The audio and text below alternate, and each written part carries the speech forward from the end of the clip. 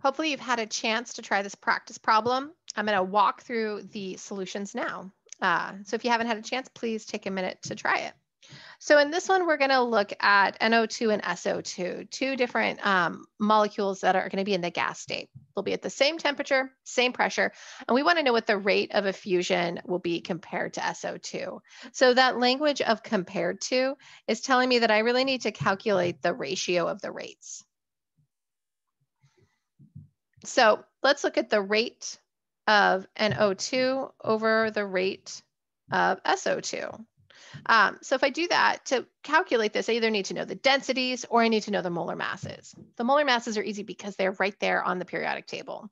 So this is going to be equal then to the molar mass of sulfur dioxide on the top. Remember, we always have these opposite each other. So the sulfur dioxide's in the denominator, so it's in the numerator on the other side of the equality, divided by the molar mass in kilograms of NO2.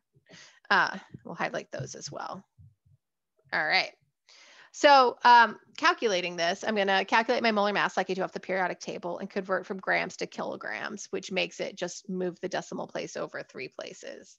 So this is going to be equal to the square root of 0.064066 kilograms per mole divided by 46.00, sorry, wrong one, 0.0460055 kilograms per mole. And that's going to give me the ratio between the two, and it's 1.18. And the way I would interpret that 1.18 is that NO2 travels 1.18 times the rate of SO2. Well, what if you had put SO2 on the top? Your answer might look a little different. So if instead you started with the rate of SO2 in the numerator and NO2 in the denominator, then we would have our rate essentially flipped, right? Or our ratio of rates flipped. So we would look at the molar mass in kilograms of NO2 on top and the molar mass of sulfur dioxide in kilograms on the bottom. And so when we would calculate this, we would have our smaller value on the top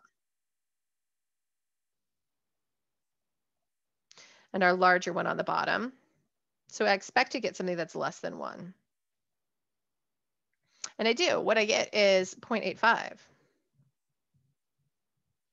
So what that means is the SO2 travels at a rate that is